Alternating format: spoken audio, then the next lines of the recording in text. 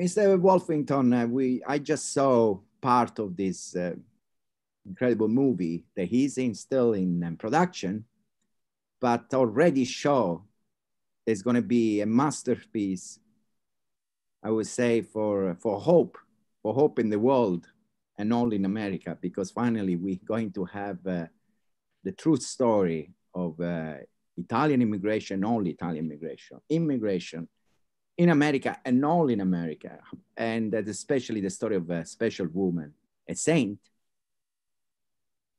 that they created an incredible story on helping those immigrants.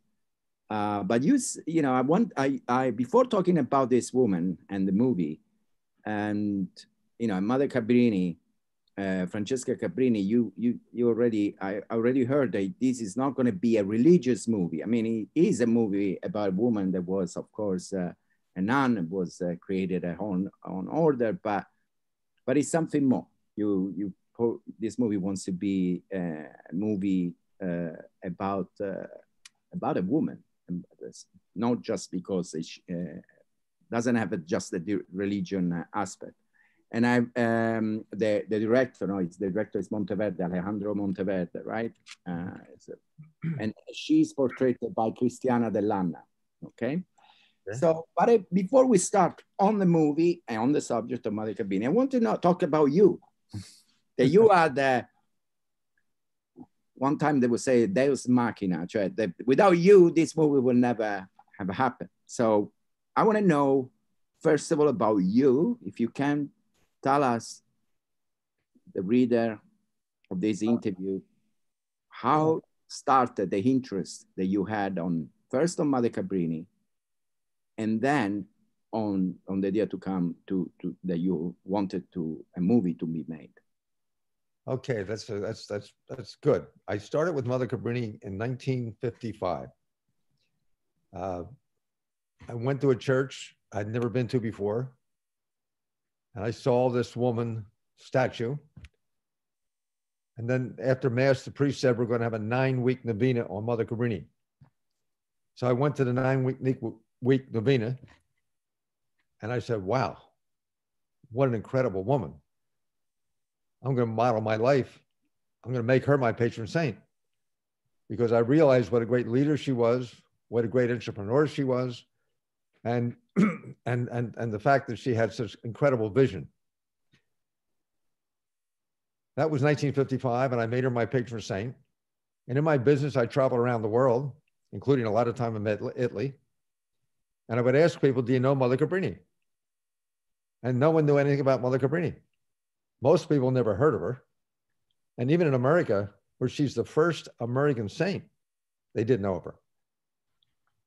So 55 years later, a woman walked into my office who was a Cabrini nun, Sister Mary Louise Sullivan, who had just written a book on Mother Cabrini, and said, will you help us do a movie on Mother Cabrini? I said, no, I can't do that, because I had done a movie in 2006 called Bella, and I knew how hard it was to do a movie, not just to make it, but to market it. So I said, I can't do it, sister, I can't do it. She bugged me for 3 years. And she invited me up to the Cabrini Shrine in New York and introduced me to Lux Vito, an Italian film company that was going to do the movie on Mother Cabrini.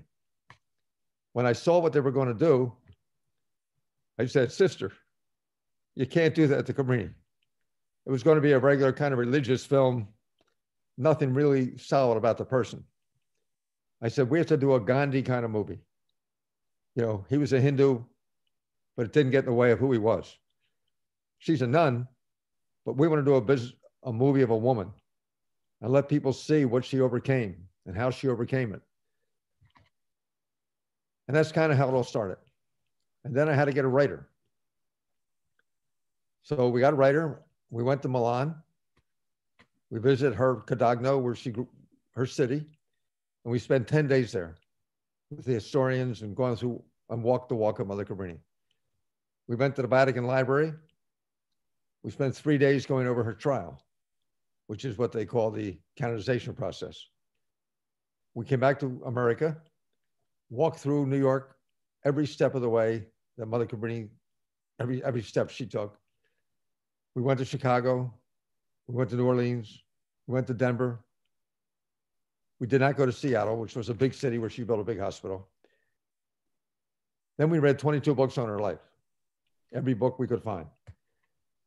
So when we were done, I said to the writer, now you can write the script. And he really captured her beautifully. I think we probably knew more about Mother Cabrini than anybody in the world when we sat down and wrote that script. Then we had to put the cast together.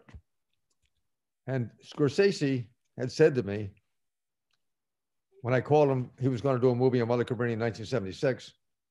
I said, could I have a copy of the script? I'll buy it. They didn't have a copy. So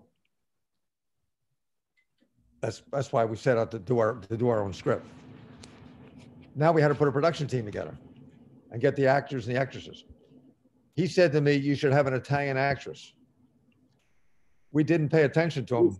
Who said to you this? Scorsese, in a note he gave me. He said, you should have an Italian actress. And we did not start out looking for an Italian actress. And our casting director called us one day and said, I have the perfect person to play Mother Cabrini. And it was Christiana dell'Anna. She said, I'll put all my money, I'll put all my money on her. So we took a shot. And she's magnificent. As you can see in the act, she's absolutely perfect. She's her. And we have a big Italian cast. Imagine it could be her. We have 8 people from Italy in our cast. We have a young boy who plays, in fact, I won't show you the cast now, but we have a young boy who's been in 22 movies. We have a girl who plays the prostitute in the film. She plays Victoria, a magnificent actress, magnificent. And as I say, 35% of the film is going to be shot in Italian with English subtitles, and the rest will be in English. And I want to ask you, when you contacted Scorsese, that he's not one of the best directors in the world, but he also portrayed many times Italians. I would to say that most of the time, the Italians in Scorsese movies are mobsters, Why Scorsese, they wanted to do the movie in 1976. Did you try to get Scorsese as a director, or you didn't even try? Well, he was doing The Irishman at the time. I would have loved to have the Scorsese at the time in my head. I would have liked to have had Scorsese. He had mentioned many times in his writings that he wanted to do a great movie other than mafia movie of a great Italian. Because the Mother Cabrini film, when people see this film, the only films they've had represented Italians in our country mostly are mafia. Now we're going to have a movie, this magnificent woman that I think is going to really inspire a lot of people and motivate a lot of people to become better people. I want to ask you something, because it's something that is related with the dates that we're talking in this moment, because next week there is going to be here in New York for example, the Columbus Parade, the Columbus Day is practically going to be celebrated in New York in a few days. And there's been a lot of polemics at the same time, since Colombo, the figure of Christopher Columbus, is the right one for the Italians to, in America, to celebrate as a symbol, of Italian genius, but also Italian struggle and to make it in this country. So it's a kind of a provocation, my question, because there has been again, especially in New York City, but all around the country, a lot of debate about if it's proper to offend, because many people get offended on Columbus celebration, because history tells us that Columbus had a part also on enslaving people and doing so much. So do you think that Mother Cabrini, Francesca Cabrini, could be a better symbol, or should be celebrated the same day? Maybe it becomes the C Day, Columbus, but also Cabrini, for for the Italians in America. It's funny you say that. In Denver, in Colorado, Columbus Day is now Cabrini Day. They did change it, and so Cabrini is a national holiday in Colorado. We've been talking to a lot of cities about this, and here's how I say it. I say that if we had an Olympic, a gold medal and a silver medal, the Italian American that should be most respected and represented and gold medal is Cabrini, and everyone else gets the silver medal. Mother Cabrini she named her first hospital Columbus Hospital, so she had the same kind of respect for Columbus that everyone else had. But I do believe that in America, especially, the greatest Italian woman is Mother Cabrini. So for you, it's not to put down Columbus. It's just that Cabrini is better. She is a better medalist. I definitely don't want to put down Columbus because I think a lot of the things they're saying are false. Columbus was a great, great man. I'm just saying that Cabrini was at a much higher level in everything she did. And I think the values and the ideals that she stands for, and not only that, but her incredible love of Italy and her, when you talk about the heritage of the Italian nation and America, no one pushed more than Mother Cabrini that they honor the language and the music and the art of opera. In the movie, there are the part of opera, for example, because she was very, very creative. She understood how to attract the people that had money, that had the interest in art. She knew how to use the Italian art, in this case opera, how to attract people right to funding her hospitals. I love the way you say it. She was so smart. She would open schools for the rich, and she was such a great educator. They flocked to get in her schools, but she would take that money to open schools for the poor. In her hospital, she built her hospital so half the hospital would be for the very rich, who would pay for the other half of the hospital for the poor. She had her own farm system for recruiting. Every young woman wanted to be part of Cabrini. Her vision and leadership were so strong that, she had to turn people away. She had everybody trying to be part of her order. A really dynamic woman. And yet a very sickly woman, by the way. A very weak and sickly woman. Yeah, she was, she lived practically 67 years. But she did accomplish so much in her life that she lived. She used to say, you see also in the movie, that the world is now is too small for all the things she wants to do. She had such a vision. She would say to her nuns, we have plenty of time to rest in heaven. We're here to work. And she worked them 18 hours a day. And but her vision was eternity. Her vision wasn't just here. Her vision was eternity. And Columbus, I say that Columbus discovered America, where we can say that her discovered the empire of hope. Yes. Making hope something that is not just a good slogan for politics or for other things, but you really, with that in mind of hope, you can really build concrete things and change the life of thousands, even millions of people. Did you ever find, I don't know if it happened in the production of the movie, or maybe if you, in reading all those books, did you ever witness, or did you ask anybody of those children, for example, that went through her schools, or that she helped in all the city? We know, for example, in New Orleans, that she did this. When in New Orleans there was, I believe there was the yellow fever or something. Then there are a lot of women that were dying, and she created right away a system to take care of the children of those women that couldn't raise the children anymore. If not, do you know what happened to some of those children, not only in New Orleans, around the United States, that went through her education, if you want, of her nuns?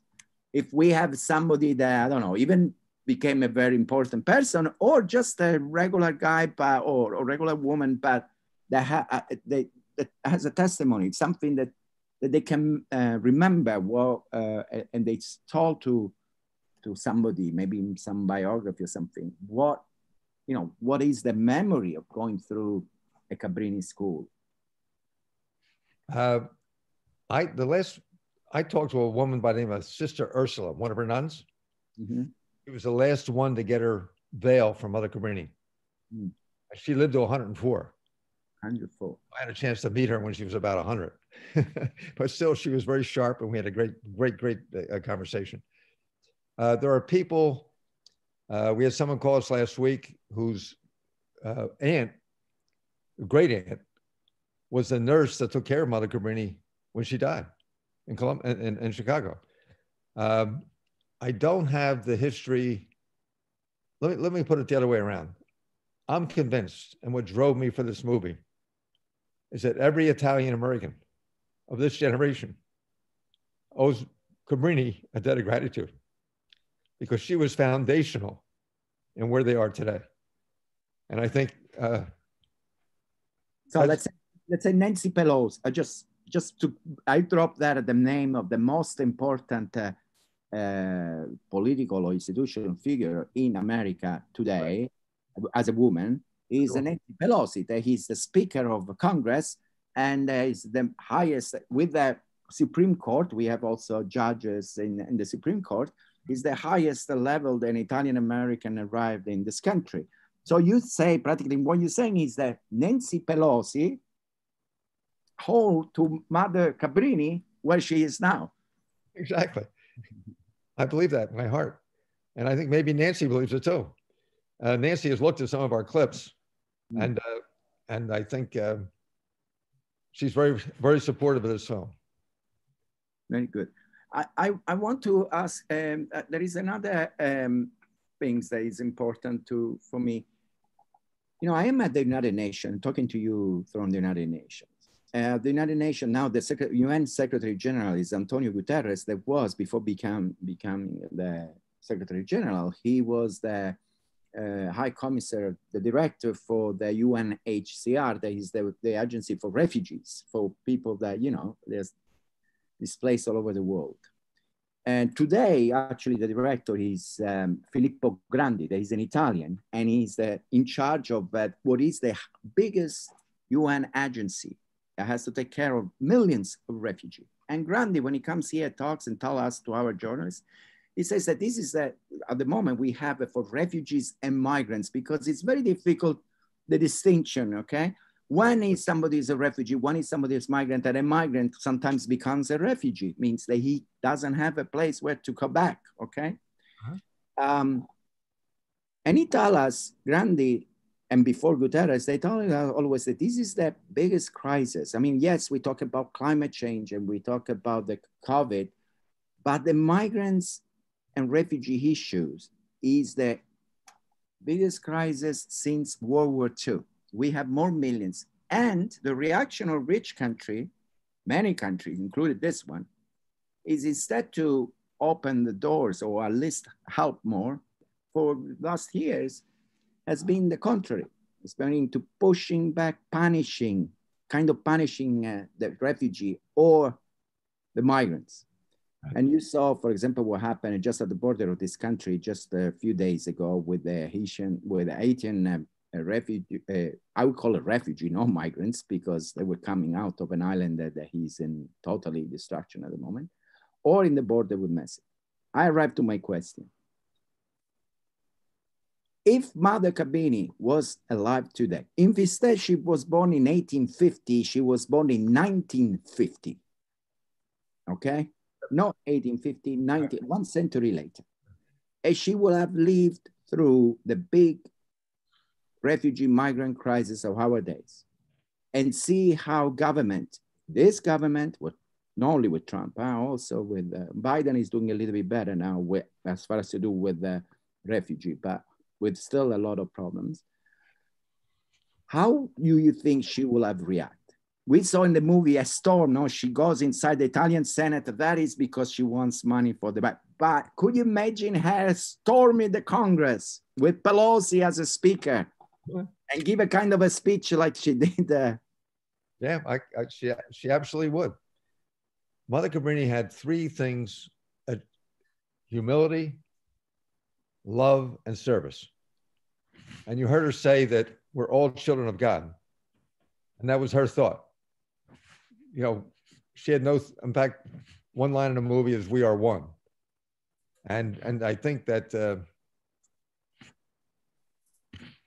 she would have gone to the end of the earth for every single soul that came across the border. They were all important. She would be now at the border, maybe with between Texas and Mexico, or be at in those places where they put children in the cage. She will go there, and who knows what she will do. No, seriously, she was such a great organizational genius. She invented Just Do It. Just Do It was not a Nike thing. Mother Cabrini invented Just Do It. When she became a nun, 5 days later, after the bishop made her a nun, she opened her first school. That was in Italy. She opened 7 schools in her first year, several orphanages. When she came here, she had 150 nuns already in her order. Mm-hmm. She was in this country 2 days and opened her first school. She opened in the basement of a church, but she knew the power of education. And she knew the power of taking youth immediately and putting them in school and get them educated, of dressing them up. She made sure everybody was dressed. She always had seamstresses working for her, because she'd take the orphans immediately and dress them up and clean them up and make them feel good about themselves. And she always looked someplace like in New York to take them out of the city, out in the country air. She had a whole philosophy on how to handle children. And her teaching methods, today we still have copies of her teaching philosophy. Incredible. You were never allowed to reprimand a student, ever, or embarrass him, or talk down to him. If you had a problem, you had to take him out of the class and talk to him privately. Number 2. Pedagogy. She had a method. Yeah. She had a method. And because she studied to be a teacher, that's what she was. She was a teacher. Mm-hmm. But when she started teaching, she was so well organized that all the bishops said to her, "We want you to open more schools for us." And that's how she got into it. And then she's, from a young girl, she wanted to be a missionary. But education was the backbone of everything Mother Cabrini did, and love. Pope Francis does.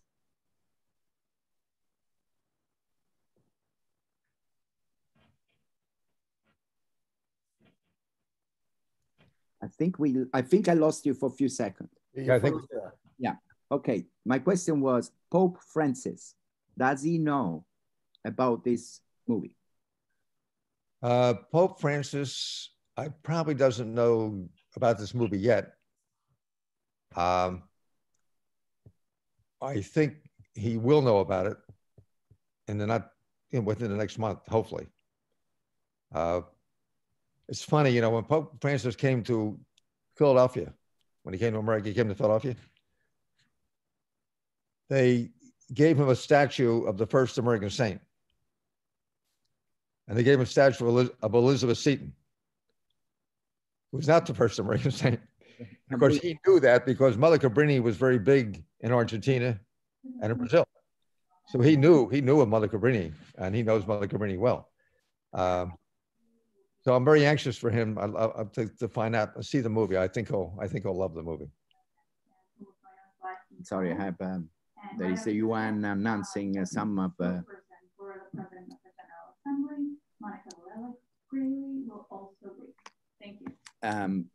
So I think I have to ask you to repeat a little bit, because I couldn't hear the last part of the Pope, where you think so. What will happen when he will find out about the movie? I think I'm trying to get, there's a young priest who's very close to the Pope, who I'm hoping will get the Pope interested, that we could show him part of the movie like we did with you. And apart of the Pope, you are practically not only an organizer. You funded this movie. You put everything you have in a stake, in the sense that you're a businessman, entrepreneur. You did so much, but for this movie, you practically put it all your energy and resources for this movie, who you expect to help for this movie? Because this movie has to be still completed, right? As I mean, it's done, it's going already to a phase that cannot go back. I mean, you can stop, but at the same time, how you think you can arrive to a finish of this movie, and what you asking not only to the Pope, if it's the Pope, but anyone that would like to help, what it should do? Well, first of all, we formed a 501(c). This movie is strictly for charity. Anyone who donates to this movie gets a full tax write-off. If they do it with stock, they also avoid their capital gains tax on that. But more importantly, when the revenue comes in for this film, it goes back to the donor's choice. So if a donor was going to, we had one donor who was going to give a big donation to Villanova University. He gave us $1 million for the film. When the revenue comes in, his pro rata share will go back out to Villanova University towards his commitment. So it's really like getting double bang for the buck. It's like an investment. Like an investment, and more importantly, the film is an asset that we wanted to make a film that would stand the test of time. The reason we've worked so hard and so artistically on this film, we wanted to put this film in a class by itself that people want to look at for ages, and will produce income for ages to go back to charity. You know, the Cabrini nuns are now in 17 countries. They have 15,000 Cabrini hands working with the poor, with the homeless, with the... Is the movie also to help the Cabrini endeavor around the world still? You know, you want the movie to become an asset. Yes. And the funds that from the film will come back in to support their work. So it's not just a great story of Cabrini. It's also going to be something that's going to help charity for a long time. And you know, Mother Cabrini. I mean, when you think to Mother Cabrini, you cannot stop thinking of another mother that she passed away not long ago, and she was very, very famous and won the Nobel Prize. There was Mother Teresa, right? Teresa. Do you see apart? You know, did you see similarity and there is a connection between the two? Well, you know, Mother Teresa was, when she saw the canonization process of Mother Cabrini and learned about Mother Cabrini, she said, I'm going to model my life after Mother Cabrini. And that's exactly what she did. But to be honest with you, there was no publicity in Mother Cabrini's time. When Mother Teresa's time, there was people could see what she did. Mother Cabrini was so much better at organization to create schools and colleges and universities and orphanages in a way that no one has ever duplicated. But the love and the way she treated the Mother Teresa and Mother Cabrini had was equal for every person they worked with. I'm done in the sense I understand again, this is not only a movie. It's not going to be a movie. This is going to be a message, a strong message. Again, because we as La Voce di New York, we are in Italian language, and we also publish in English, and this will be in both languages. But you know, our readers in New York, in America, and also around the world in Italy are Italians, or American of Italian origin. So what is the message that you want watching this movie that the Italians here in America especially, but not only in America, around the world and in Italy, get once for all from the story of this woman, Francesca Cabrini? Wow. Number one, we want to make Mother Cabrini known and understood that she was probably one of the great Italian women of all time. She had the skills of a John D. Rockefeller, a J.P. Morgan, a Winston Churchill, with her never quit attitude. That from the day she was 6 years old, she had a commitment to what she was going to do in life. And she had such a great sense of values. We think Mother Cabrini is a walking sermon without words. When people see this movie, just watching her life, how she lived, the love that she gave, the sacrifice, her life was lived for others. That was her life, to live her life for others. And I think it's going to inspire people. Like it did with you. Yeah, she did with me. Yeah, she got me fired up at a young age. And you mentioned earlier, I'm not Italian. People say to me, Eustace, you're not Italian. Why are you pushing Mother Cabrini? And I always tell them I had an Italian girlfriend. No, but the truth was, I just think she's a great woman. And if you're Italian, nobody pushed or taught more the beauty of being an Italian and the pride of being an Italian than Mother Cabrini. She just instilled that in everyone. As I said earlier, the great music, the great art, the language. Mother Cabrini just spent a lot of time in Italy. You know, when she came to America, she went back and forth. She went back and forth 25 times. I mean, she had places in Spain, places in, big in Italy, always, and always went back, England, France. Mother Cabrini was everywhere. But her ability to go in, to establish a school, to staff the school, and put the administration in, and then walk away and have it run like a clock. That's how well organized she was. When she did Columbus Hospital, every person in that hospital knew their job right down to the guy sweeping the floor.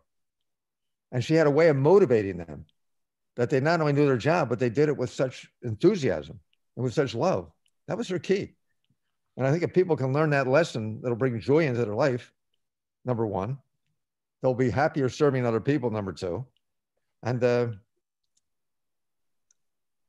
just think... So we should all, after seeing this movie, probably also New York, then what they would push for, have a Cabrini Day. I think so. Along with Columbus, or without Columbus, but a Cabrini Day. Well, if they have to, they're trying to get people to replace Columbus with a different day. And if you're going to replace Columbus, it should definitely be Cabrini. If you're going to, and I think somehow maybe that would be the work of a hand of God, that finally this incredible woman that served her nation better than anyone would now become the symbol, Great. So I think if you have anything, did you have anything else that you wanted to say or that we missed? Well, I'm trying to think of the name for the film, and we've gone through different. Oh, the title? You mean not the movie? The title. Oh, yes. Did you pick already? Did you choose already the title? Well, we haven't titled it yet. We're thinking of Cabrini, because the thing we liked about Cabrini was the Pope. When the Pope would see Cabrini, he would say, "Hey, Cabrini, hey, Cabrini." He will call her with just like a last name. Yeah. Just like last name. And I'll tell you what else we did, by the way, I forgot. We made Mother, and when you do a film, the guy behind it is the executive producer. He's the guy behind the film. We made Mother Cabrini the executive producer of our film. And the effect that had on the cast and on the union workers, they were on fire. When they did this film, they were on fire. Like she was behind the movie. They could feel it. That's who they were working for. They're all working for her. Nothing to do with us. It's all her. And when you see the film on the screen, it's going to say executive producer, Francesca Cabrini. Very good. Thank you very much for this interview. I see, you are in something that is much bigger than just a movie. And I thank you also has an Italian here in America. I thank you for what you do. Thank you very much. Oh, thank you. And thank you for the interview. I appreciate it.